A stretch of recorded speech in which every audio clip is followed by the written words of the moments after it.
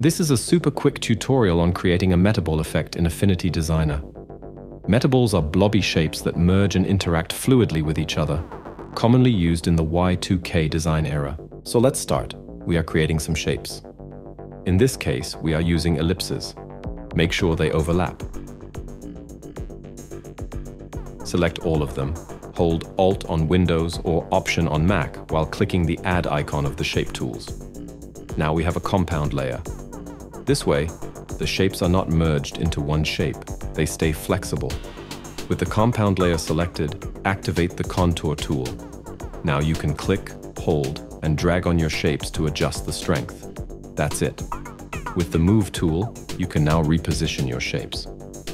By holding down the Control key on Windows or the Option key on Mac while dragging, you can duplicate shapes within the compound layer.